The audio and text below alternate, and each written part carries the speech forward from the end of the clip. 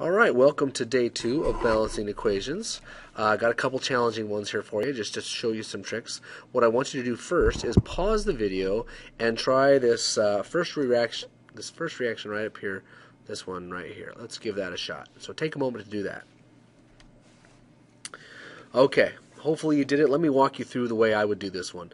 The first thing I would notice is there's no polyatomic ions, so I'm looking for unlike subscripts. Of course, I've got an unlike subscript for iron right there and there. Okay, and so what I'm going to do is I'm going to go ahead and switch them. So I'm going to put a 2 right here and a 3 right there. Okay, now that gives me 6 of each. Then I look to the O's. On this side, I've got 9 O's. All right, and on this side, I've got right here I have 8 O's plus 2 O's, which gives me 10 O's. That's a problem because there's nothing I can do to get this to work out. And so here's a little trick that I like to do when I'm faced with an odd number. A lot of times in balancing equations, odd numbers are bad. They don't work out very well. And so how do you get rid of an odd number?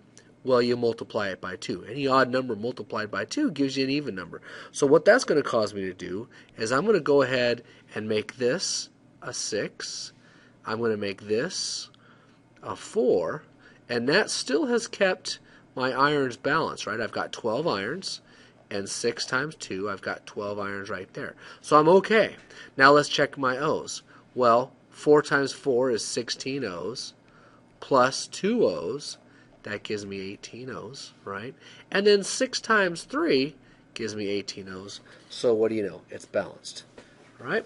So let's try another one. This one might be just a little tricky. Try this second one right here. Pause the video, see if you can do it, and then I'll tell you how to do it, I guess, my way. All right, hopefully you did that. The first thing I notice is right here, I've got 3 bromines, and over here I've got 2. That seems to be kind of a problem, so I'm not going to do those yet. Right here I've got 2 nitrogens, so I'm going to put a 2 right here, unlike subscripts. Oh, by the way, I didn't mention the hydroxide, but the hydroxide's already balanced, right? Okay, so now I've got a total of 2 nitrogen. Well, now I'm going to deal with my bromine. If I look at this, 2 times 3, right here, that gives me 6 bromines, right? And so I can do anything over here to make sure I get 6. I can go 5 and 1, 4 and 2, 3 and 3, and so on and so on. But there is an issue, and this is going to involve a little bit of logic. Whatever I happen to put in front of this sodium right here, whatever I put right there, that's going to have to be the same number as what I'm going to put in front of the sodium hydroxide. Same thing with what I have over here. Whatever I put in front of this bromine hydroxide, that's going to have to go here. So that tells me that these two numbers have to be the same number. So 6 bromine I get from 3 and 3.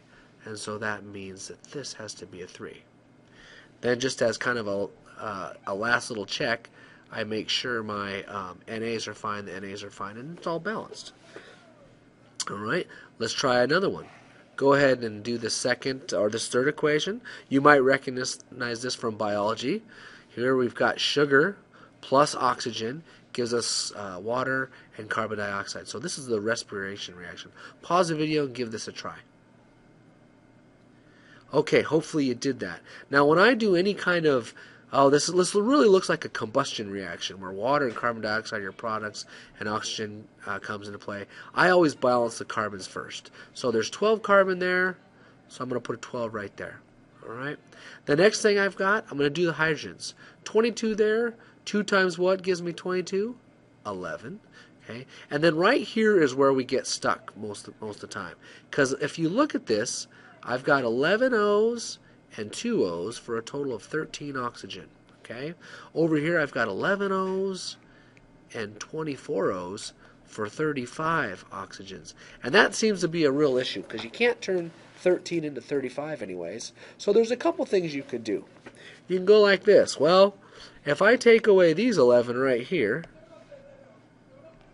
and I take away those 11, all right, then I've got to get 24 O's over on this side.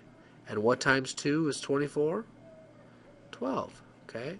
So that seems to work out the best. I've had some students say, well, subtract 13 from 35, you get 24, and then write 12. Either way, this works out. Okay? So there's that one. All right, your last try. Pause the video, see how you do. Do that last one. All right, how did you do? Well, let's look at this. I've got 2 hydroxides. There's no hydroxide over here, so I can't use that. So I'm going to look to my unlike subscripts. Well, I've got a 3 there, and I've got one over here, so I'm going to put a 3 immediately right here. Okay. Then I'm going to look the irons. There's 1 of each. So let's go ahead and take care of the O's. There are 2 O's right there, and there's only 1 O there, so I'm going to put a 2. Okay.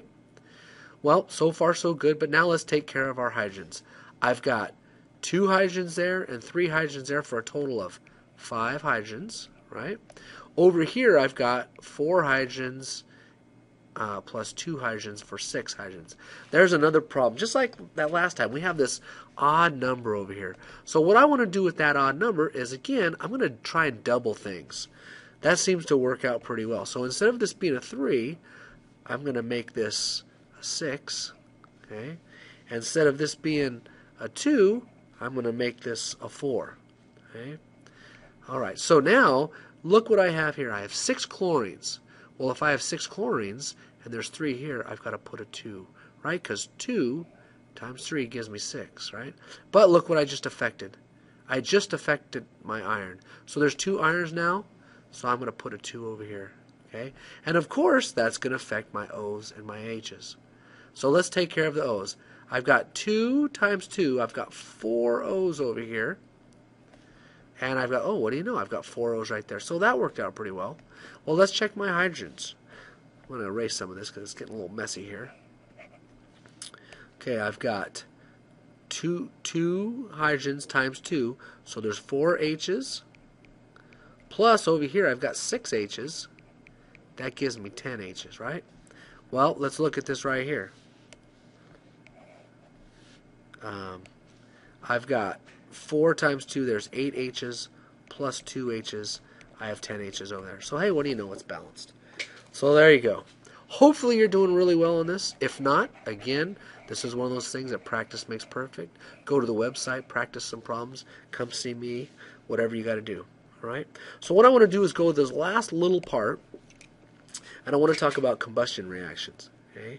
Now, they're easily identifiable because if you look at this whole area on the product side, same thing. We're getting carbon dioxide and water. Okay? And you might also notice that, hey, every one of these combines with oxygen. Okay?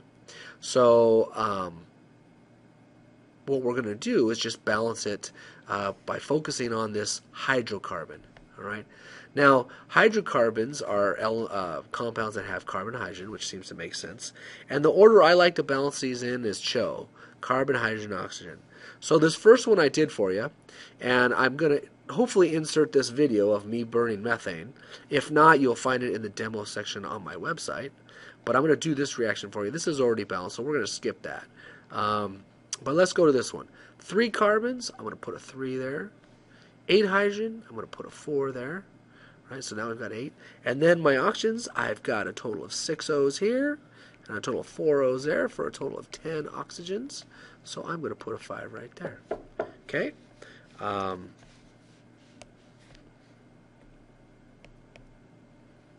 Okay, so where we have a problem here is when we come up to something like this, where there's an even number of carbons. Let's just do it in our order of CHO. So I would put a 4 here. I've got 10 hydrogens, so I'm going to put a 5 there, okay? And then I got to take care of my oxygens, okay? And it's all timesing 2. Well, there's 8, and there's 5, for a total of 13 O's, all right? Well, we can't make this turn into 13. I mean, if we could use 6.5, we would, but we really don't do that right now. So this is, again, one of those doubling things like I showed you. But if you look at my rule up here, if you see a hydrocarbon with an even number of carbons, like this one right here, it has 4, you can just start off by putting a 2 there. Immediately, that will make the rest of this work out quite nicely. So here we go. This is how I would do it. I've got a total of 8 carbons there. Oops, my pen's a little behind. There we go. So I would put an 8. Okay. I've got 2 times 10, which is 20 hydrogen. So I'd put a 10 there. Now let's look at the oxygen I have. I have 16 oxygen plus another 10 oxygen for a total of 26 oxygen. Oops, 26. So I'm going to put 13 right there. Okay. If I don't have the video clip of this reaction right here, of the methane, please check out my website. It's rather cool. Hope this worked out for you. Hope these equations are making sense. And if not, again, come see me. We'll. Okay.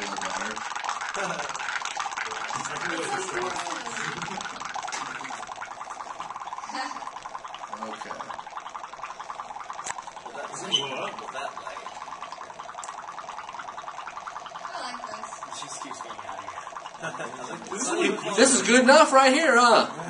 Hey, look at the bubbles! Woo! Yeah, one of the problems with my soap solution was not very good last time, and so I can see some of the bubbles are unfortunately popping. I can make this exact same sound below. Okay, let's hear it. I'm underwater. Oh, underwater, right. Yeah, so anyways, but I'm getting the kind of the desired effect I want here, so that's okay.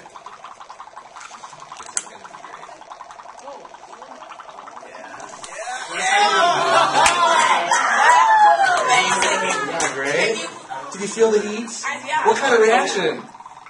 Exothermic, yeah. See, it's amazing how much chemistry we know, right? You feel that? Now, heck yeah, we could do it again. Sure. Let's make it a little bit bigger, though, right? Well, yeah. It's obviously very hot. Obviously very hot.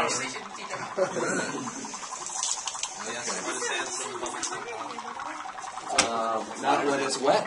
But I will admit, last period, my bubbles were not floating up, and so they got to smell all the hair burning off my hands. So, like, what is this stuff that the bubble makes? This is, see the equation up there? Yeah. Right? So what we're doing is we've got methane, we've got oxygen in the air, right? Add a little spark. We're making some carbon dioxide. Well, you got to have. This is probably like one of the best ever. This is the best ever? All right. There we go. Shazam! Woo! It's so fun.